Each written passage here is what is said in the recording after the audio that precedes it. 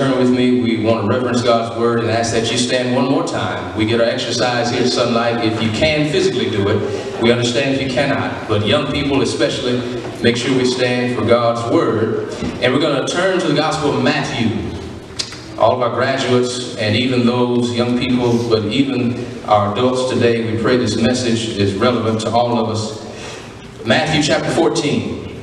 Matthew 14. We're going to commence at verse 22. Again, good to see Pastor Talbert in the house with us today. And if we have any other ministers or clergy, we're certainly always honored to have you in our presence.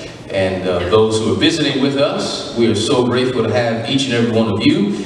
We normally have visitors and a greeting fellowship. But on these special days, we don't want to neglect or ignore the fact that you may be here. So all of our persons who are visiting, we thank God for you. We know you could have chosen to be anywhere. We thank you for being with us today on this special worship occasion. Matthew 14, starting in verse 22. It reads this way in the New International Version. Immediately, Jesus made the disciples get into the boat and go on ahead of him to the other side while he dismissed the crowd. After he had dismissed them, he went up on a mountainside by himself to pray. Later that night, he was there alone, and the boat was already a considerable distance from land, buffeted by the waves because the wind was against it. Shortly before dawn, Jesus went out to them walking on the lake. When the disciples saw him walking on the lake, they were terrified. "It's a ghost," they said, and cried out in fear. But Jesus immediately said to them, "Take courage, it is I, don't be afraid." "Lord, if it's you," Peter replied, "tell me to come to you on the water." There Peter goes again. "Come," he said. Then Peter got down out of the boat, walked on the water, came toward Jesus, but when he saw the wind, he was afraid and beginning to sink, cried out, "Lord, save me." Immediately Jesus reached out his hand and caught him. "You of little faith," he said, "why did you doubt?" And when they climbed into the boat, the wind died down. Then those who were in the boat worshipped him, saying, "Truly, you are the Son of God." And finally, when they had crossed over, they landed at Gennesaret.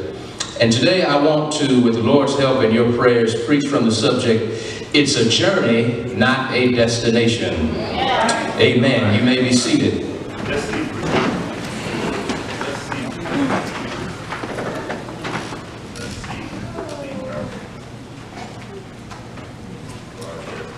It's a journey.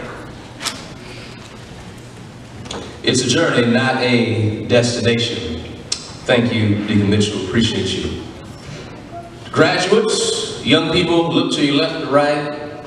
Look at someone and say, "It's a journey, not a destination." Amen. Amen.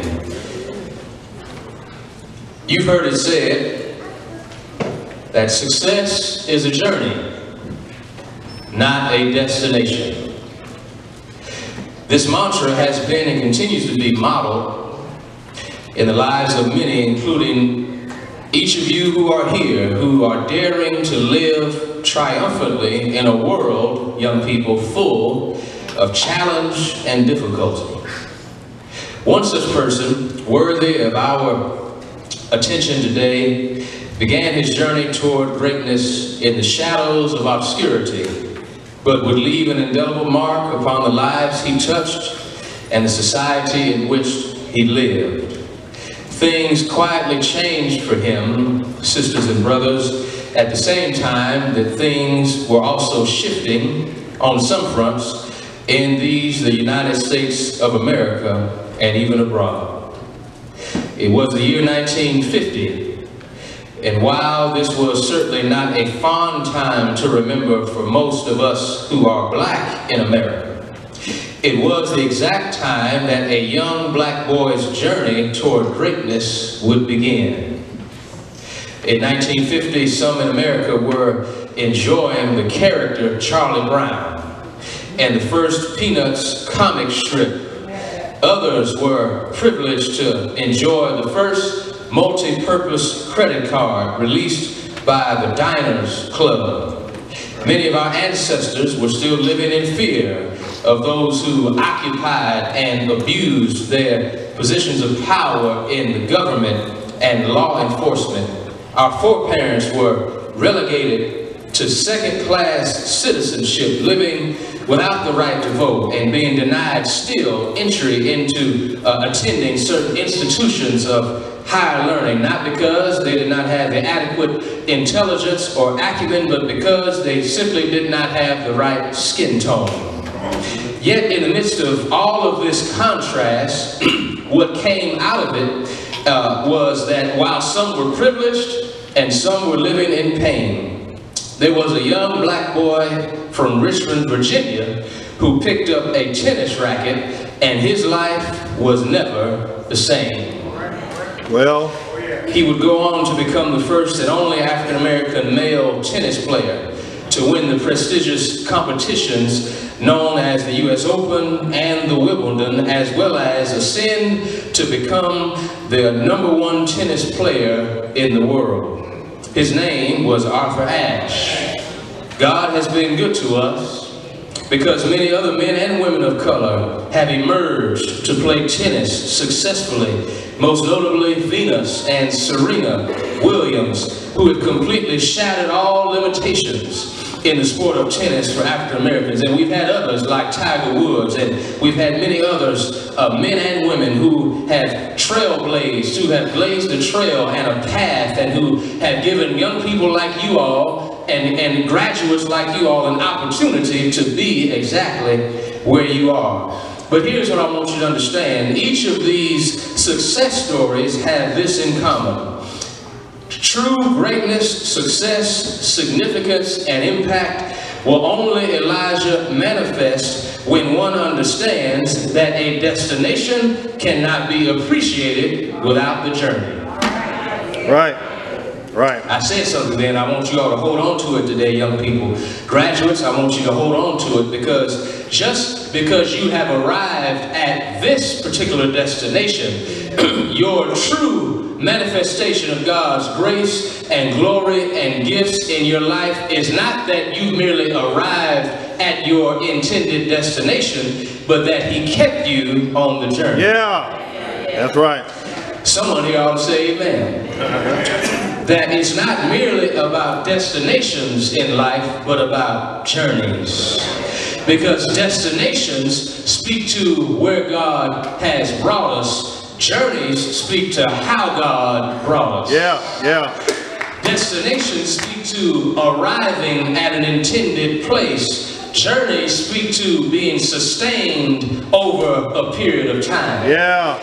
Destinations speak to God bringing us to where He wants us to be. Journey speaks to how God kept you in your right mind and kept provision and kept supplying all of your needs. Not some, not most, not many, but every single one of your needs. And do I have anybody here who can testify and who can attest to the fact that you not only made it to your intended destination, but you learned to shout, because when you look back on it, you had a journey before you ever arrived at your destination.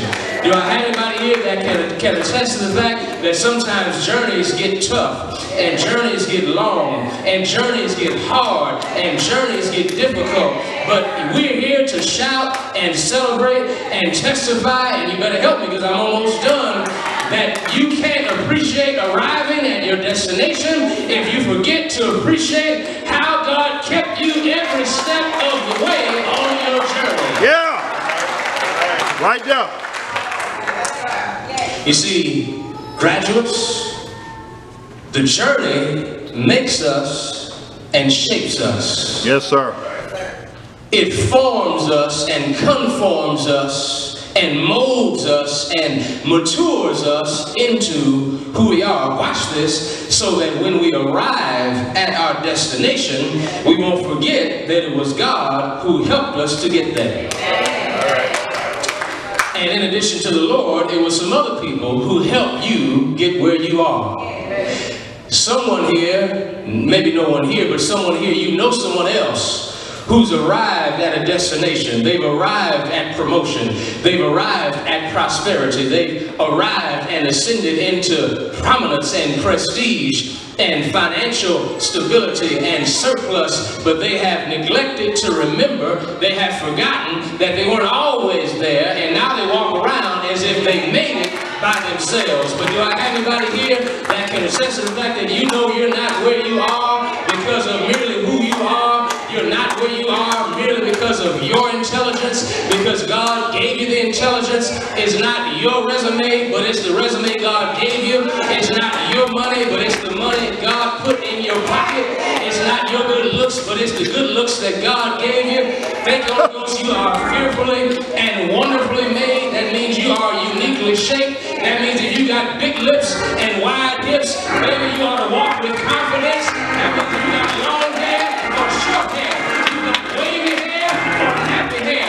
Comb that nappy hair, put on your makeup, tuck in your shirt, brothers, pull up your pants, put socks on, put shoes on, put a suit coat on, put a smile on your face, keep God in your heart, and get to stepping, because it's not about merely arriving, but it's about traveling there. It's about the journey. The journey. The journey. The journey. Anyone who has arrived anywhere and achieved anything of significance, and can I slide this in, graduates, young people, listen to me, focus, listen up here. You can be famous and not have a life of any significance. Wow. I wish somebody would help me right there. There are a whole lot of folk that are famous, but their lives have no significance attached. Money and parties, money and cars, money and cash and credit and Instagram and likes and posts, but no significance. All right. And you've got to ask yourself, graduates, you got to ask yourself, young people and grown people, you got to ask yourself, what do I want more? Do I want fame or do I want significance? Because can I tell you something? You can live a life of significance, and God will open doors for you that your intelligence and your credentials may not open, that your ambition and your aspiration may not open. But if you keep your life in God's hands and you strive to live a significant life, a life in service to others, let God take care of what status you have in life. Because this is important. I'm going to get back to my script. If you get on Instagram and if you get on Facebook, which just banned a man who may not be a Christian, but who speaks truth to systems in power, Farrakhan. They just banned him from Instagram and Facebook. Why, young people? Because he's not afraid, as a black man in America, to tell the rest of America the truth about herself. All right. See how quiet some of us act, even in the black church? Because America is comfortable with a black man that's mealy-mouthed and quiet. All right. I know I won't get any amens right here, but that's all right. Oh, yeah. But America's afraid of a black man or a sister that will dare to open her mouth and stand with her shoulders and articulate truth. Yeah.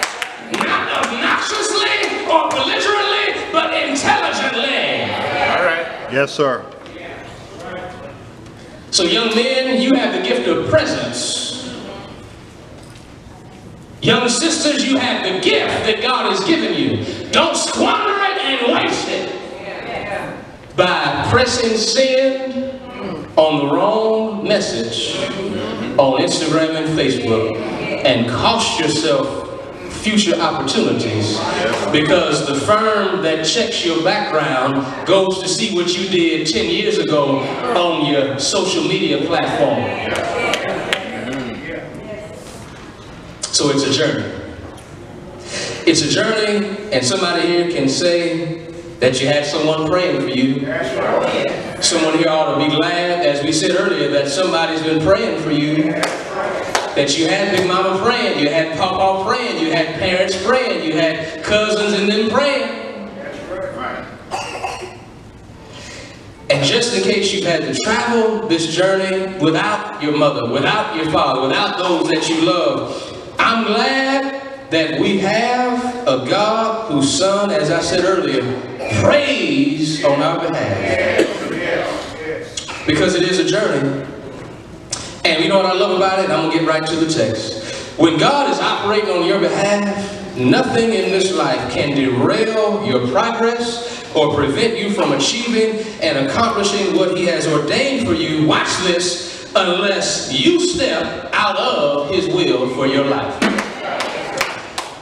Thank you, Holy Ghost.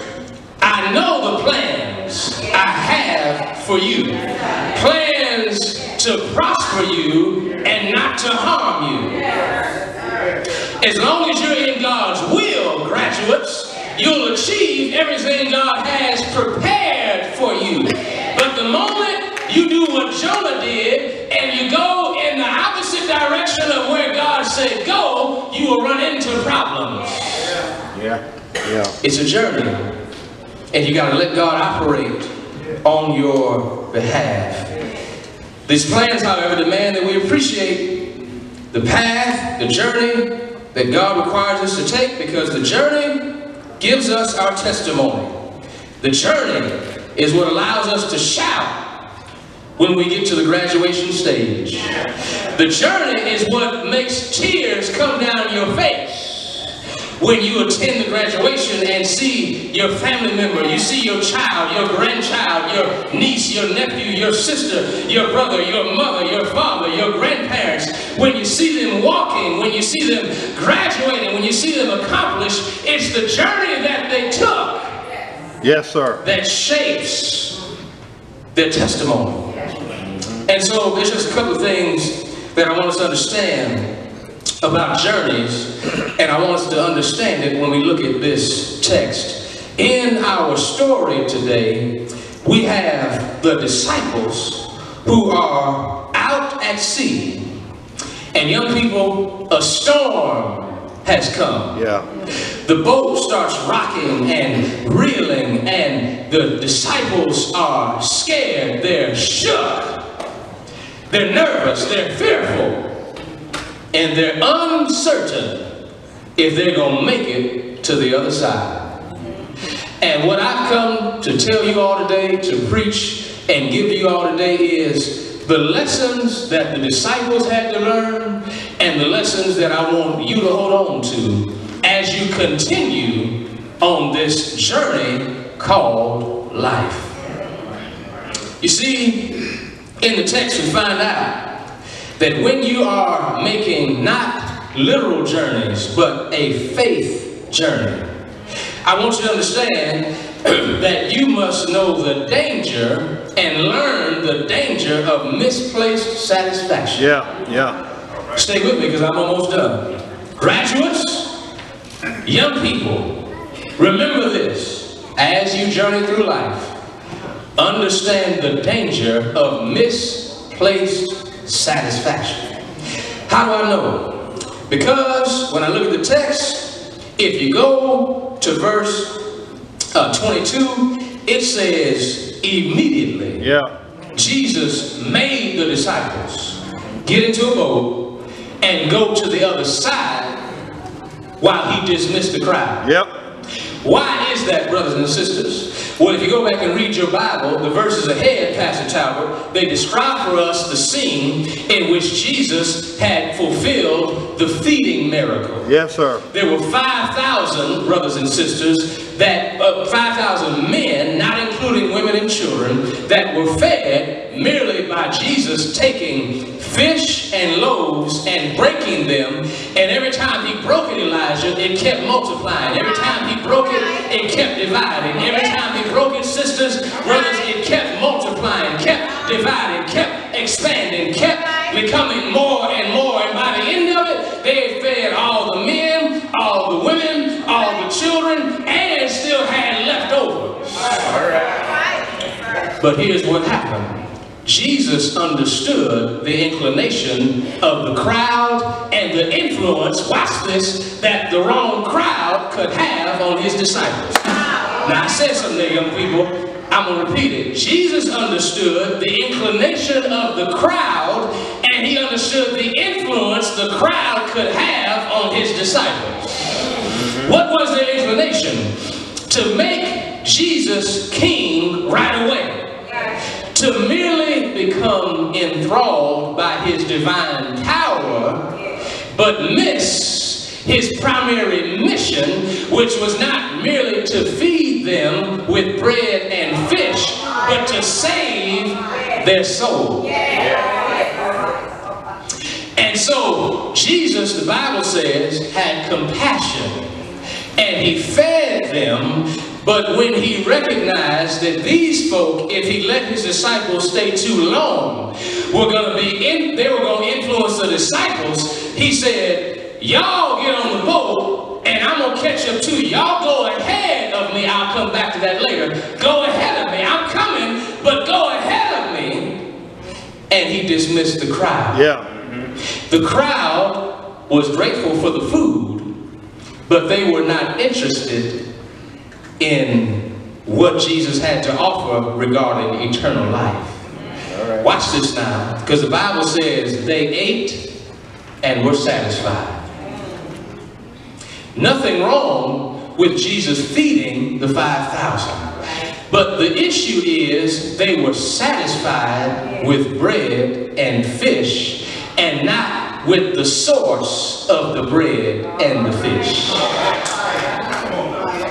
Because I already said there was not enough food at first to feed all of them. So Jesus was holding the resource, the food. But Jesus was representative of the divine source. And the Bible says the crowd ate the food and was satisfied. They were content just to get the fish sandwich with some hot sauce on it. They were content just to get their hot plate and go on about their business. And you will miss out on opportunities in this life, graduates, if you have misplaced satisfaction. If you become content with merely what resources you can accumulate in this life, but don't strive to remain connected to the source of all that you enjoy in life, you have misplaced satisfaction. Yeah. And can I tell you something? You've got to be intentional, watch this, about developing and cultivating the right appetite. Because if you develop an appetite for that which is unhealthy and detrimental, it'll be as if you go to eat fast food every day. Eventually, junk food will catch up to your digestive system and your circulatory system and your liver and your pancreas and your stomach and all the other organs. It'll affect your heart. You'll have high blood pressure and cholesterol. All right. If you add Ball's chicken every other day and Popeyes in between, I've been guilty also. But you got to mix in some fresh vegetables and some salad, and you got to mix in some fluids, some healthy fluids like water and like water. My wife said to me, did you drink some water today? Because you don't want to have misplaced satisfaction. Jesus had compassion on the crowd. Did you notice? When you are following God, when you are a follower of Jesus, when you are called to follow Jesus, you have to sometimes be separated from the crowd. You have to be willing to stand out, to be separated, to be set apart. While God dismissed the crowd, Jesus dismissed them and said, disciples, go ahead. Travel ahead. You see, our greatest satisfaction, watch this, cannot be centered on what God merely does for us, but it's got to be rooted in what God does with us and through us. The crowd represented Jesus blessing them. It represented what God did for them. The disciples represent what God did with them and through them. Yeah. What he was trying to develop within them and do through them. And you have to ask yourself, what do I want to be? Do I want to be the person that merely receives what God has for me? Or do I want to be a person that God uses? And that be a person that God sends blessings through? Yes, sir. Some of us are so preoccupied with receiving, we can't send anything. We can't be conduits of anything because we're so preoccupied with receiving. And have you ever noticed that when you forget about, Brother Sister Edwards, about what you're going to get, and you start looking at what you can give, that God has a way of giving back to you more than everything you gave? Have you ever noticed, Sister Cookie, good to see that when God decides to give you and bless you, and you bless somebody else, that he'll always have enough for you? That even if it's not money, it's peace of mind, because sometimes you need what you can't buy at Walmart, what you can't purchase at Costco, what you can't go buy at Target. Sometimes you just need encouragement. Sometimes you need peace. Sometimes you need mercy. Sometimes you need grace. Sometimes you need a door to be open. Sometimes you need somebody to be a little bit more lenient with you. Sometimes you need somebody to put their arms around you. And you can't buy all of that. All right. No. So, be aware. I'm almost done, young people.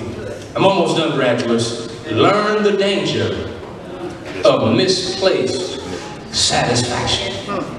Don't go through the journey of life and be content with the accumulation of resources. Don't be content with what God can do for you. Strive to be a person that God can use so he can do something with you and through you. That's the first thing. Here's the second thing, and I'm done. Not only should we be aware of the danger of misplaced satisfaction, but I also want you all, graduates and young people, and all of the people of God who are here today, to understand this. Secondly and finally, we must learn to possess the courage to maintain our convictions. We must possess courage to maintain our convictions. Well, why am I saying that? It's because in this life, faith will be tested. Your belief system will be tested. Every one of us can have faith, belief, trust, and confidence in God when we have no problems. When there's no storm on the sea. When there are no winds blowing in our lives. But the disciples were being tested now, Brother Dotson, because, Sister Williams, now they were on a boat. Watch this, Brother Aaron. They were on a boat without Jesus in a storm. Now, listen to this. Thank Holy Ghost. There's an additional episode in the Gospels where Jesus was on the boat. Yeah. I'm getting happy just thinking about that right now. But this time, Jesus isn't on the boat. No. What do you do when you don't see God? You can't figure out where God is. He seems distant. He seems aloof. He seems like he's neglectful as your heavenly Father. The text says they were a considerable distance away from Jesus. But I love this. Watch this. Jesus was about to teach them a lesson that I'm going to share with you, and then I'm going to shout and sit down. Yes, sir. Sisters and brothers, Jesus, watch this, was about to teach them the necessity of maintaining their convictions of faith. You know why? Because Jesus started walking on the water. And the Bible says they were so afraid that they thought Jesus was a ghost. Yeah. They had not yet, based on the fact that they were fearful of Jesus, they had not fully embraced who Jesus was. Listen to this now. This is an indictment on the disciples. Because thank Holy Ghost, Mark 6, in the Gospel of Mark chapter 6, you'll find it actually explicitly says that the disciples had hardened hearts. They were callous. And the only reason you can doubt and stay doubtful about God is one thing to have momentary weakness and lapse of faith. It's another thing to remain doubtful of God. You know where doubt comes from? Doubt is rooted in a hesitant heart. Wow. A hardened heart, watch this, starts out as a hesitant heart. And a hesitant heart is a hindered heart. Because in the Greek, it really means that your heart is dull. That nothing can stimulate anything within you. Wow. That you are literally grown dull. That you look at what God is doing and it does nothing for you. Woo. Indictment. You have sustained hesitation regarding who God is and what he can do for you. And if you're not careful, watch this. You move from being hesitant with God to being hardened and hostile toward God. That's why Jesus, thank Holy Ghost, called the Pharisees and scribes hypocrites. Because they were hardened in their heart. They were not merely dull, but devious. See, a dull heart still has a chance to be restored. A devious heart is in bad shape. And you're in danger of moving to the point of no return. Because when you hesitate too long and you clearly see what God is doing, but you refuse to embrace it, you end up hardened in your heart. Hey, Ghost, you remember when Gideon, I'm almost done, Gideon was called by God? And the Bible says, young people, that God was going to take Gideon. He was from the least of all the families, Brother Eric. And God was going to take him and use him in a great and grand way. But Gideon didn't understand why God was going to use somebody as lowly and insignificant as he was to do something so great, Brother Jefferson. And so he said, God, please don't get angry with me. President Hawkins, he said, please don't get angry. He just said, but God, if you would simply do this for me, just give me confirmation that it's you telling me to do this. He said, wet the ground with dew, but keep the fleece dry. And he watched God do that, and he said, God, please don't get angry. You ever been there where you wanted clarity of God's voice? You weren't trying to be obstinate with God, but you wanted to be sure that it was the Lord speaking to you. I guess I'm the only one who's ever prayed to God. Would you make it clear to me? Would you make it really clear so I understand? And Gideon said, now God, flip it around for me. Please don't get mad. But God, just make the fleece wet and keep the ground dry. Because Gideon understood, if I can walk outside and look at wet ground and a dry fleece, and then walk back outside and see a wet fleece with dry ground, only God can do that. Yeah. And Gideon saw with his own eyes. God obliged him, watch this, because he was sincere. Graduates, if you're in need of direction, be sincere. The Pharisees were sinister. They weren't trying to get clarification. They were nitpickers. They were fault finders.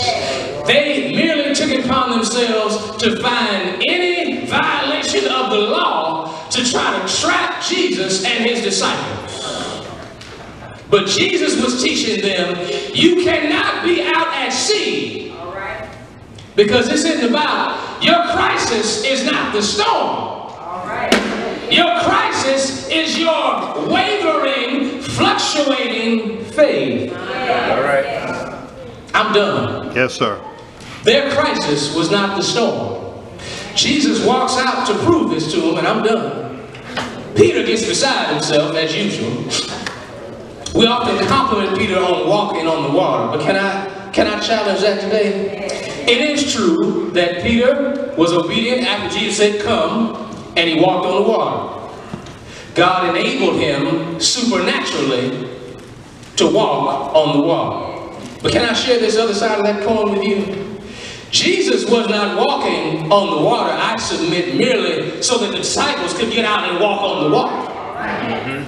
Peter just got excited and wanted to do what he saw Jesus do.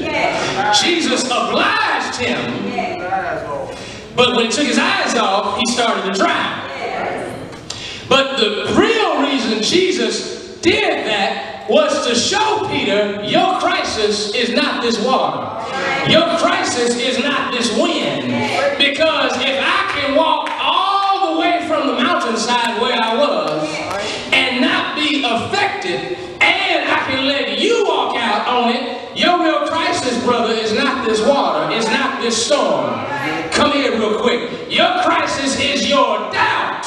It's your willingness to believe me when I said that I am that I am. Your crisis is your wavering, fluctuating confidence.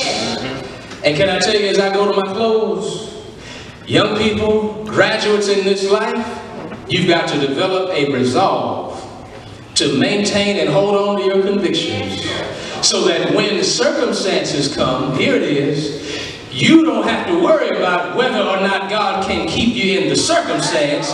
You need to be worried about whether or not you keep your faith in God. Because watch this, God can handle the circumstance if you can handle holding on to your faith. I said something there, it sounded very elementary, but it was profound, and somebody ought to testify because you've lived long enough to know that when you keep your faith in the Lord, God has a way of coming through when you need Him. I said God has a way of coming through when you need Him. Not when you want Him, when you need Him. He may allow you to wait, but He'll come through for you. He may allow you to suffer for a while, but He'll come through for you. He may allow you to be unemployed, underemployed, underpaid, underappreciated for a while, but He'll come through for you. He'll allow you to get sick for a while, but He'll come through for you. He'll allow you to lose somebody that you love, but He'll come through for you. He'll allow you to suffer betrayal, but He'll come through for you. He'll allow you to suffer hardship in life, but He'll come through for you. But here's what I love. When God comes through for you, you've got to learn how to do what the disciples did, because the Bible says that before they crossed over, not after, but before they crossed over. Not after, but before they crossed over. Not after, but before they crossed over. Not after, but before they crossed over. Not after, but before they crossed over. Not after, but before they crossed over. Not after, but before they crossed over. Not after, before they crossed over. They worshiped Him and acknowledged that truly you are the Son of God. And do I have anybody here that wants to simply acknowledge before you cross over, before you get your deliverance, before you get your breakthrough, and before God comes through for you, that He's worthy of all of your praise? Do I have anybody here that does not mind giving God praise? I said, do I have anybody here that does not mind giving God praise? That before you cross over, He's worthy of all of your praise. I said, before you get delivered, He's worthy of all of your praise. Before He comes through, He's worthy of all of your praise. Anybody help me say yes? Yes! Yes!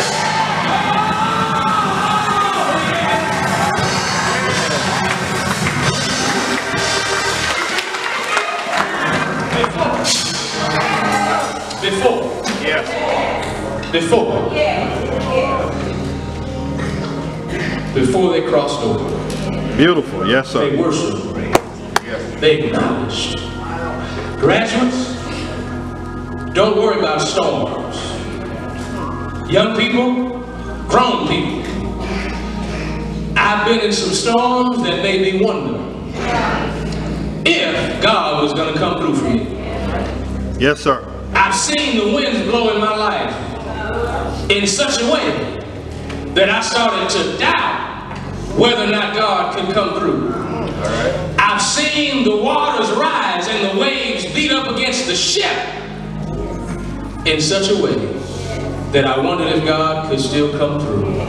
But I've learned I can give God praise and rejoice in the middle of the storm. Yes, yes. Because if Jesus says, go ahead of him, that means he's coming.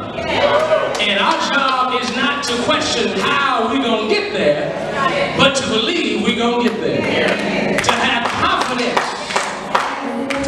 So the destination was getting across to Gennesaret. The journey was believing in Jesus out at sea. And graduates, you're about to enter, the older, our grown graduates, our young people who are still in school, but these graduates who are adults now, and this new dean we have, you all have journeys of faith. You're still on a journey. And there will be storms. Yes. There will be storms. When you start paying for everything, there's storms.